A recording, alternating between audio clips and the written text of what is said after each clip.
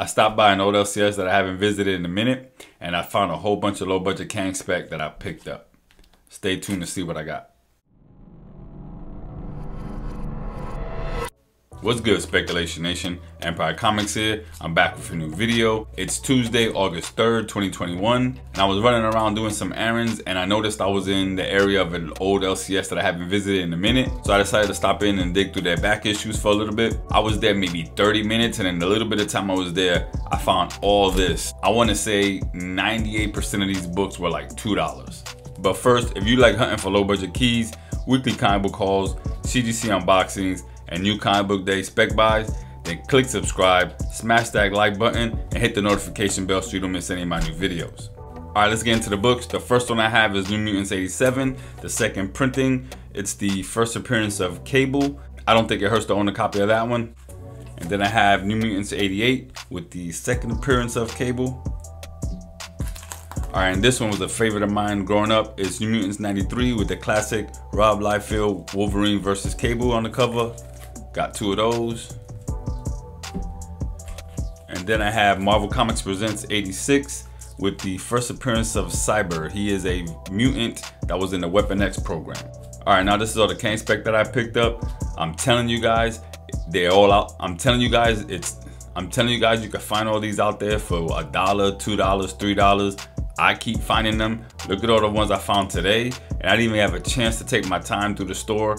I just was in and out. I've been low-key stocking up on Kang specs since they first announced Jonathan Majors as Kang, but I've been revving up ever since Loki. I'm not even joking. You see that pile right there?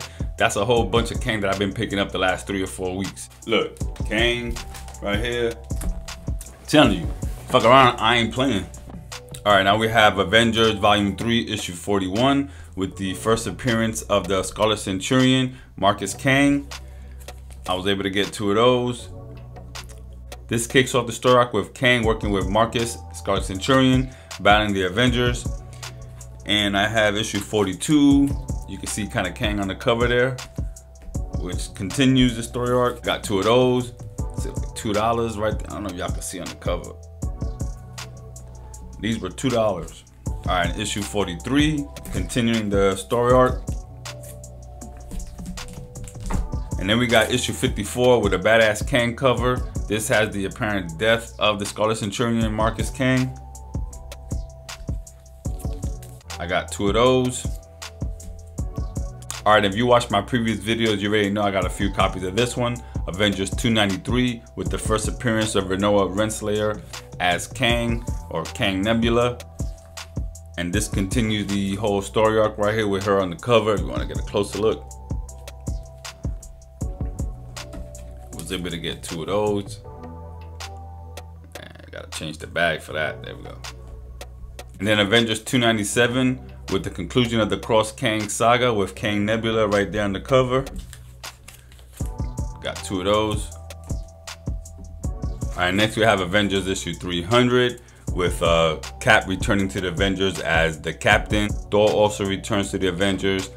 They battled out with Kang and the Silent Ones. I believe there's also another Kang from another reality in this one. All right, the next one is Fantastic Four 319 with the origin of the Beyonder. I was able to grab 2 of those for $2. Then we got Avengers 328 with the origin of Rage. Right there. He was a pretty cool 90s character. Then this one right here, Avengers Volume 3, Issue 3. It was just a cover by, I thought it was a pretty cool cover of Wonder Man. And then The Witch is Back, Uncanny Avengers, Issue 26, with Scarlet Witch and Rogue on the cover there. Alright, and the last one is one I had when I was a kid, The Secret Defenders, Issue 1. I thought it was a pretty cool cover growing up. It's not the first appearance of the Secret Defenders. Their first appearance was in Doctor Strange issue 50 in 93. Alright guys, so that's all the books I picked up today.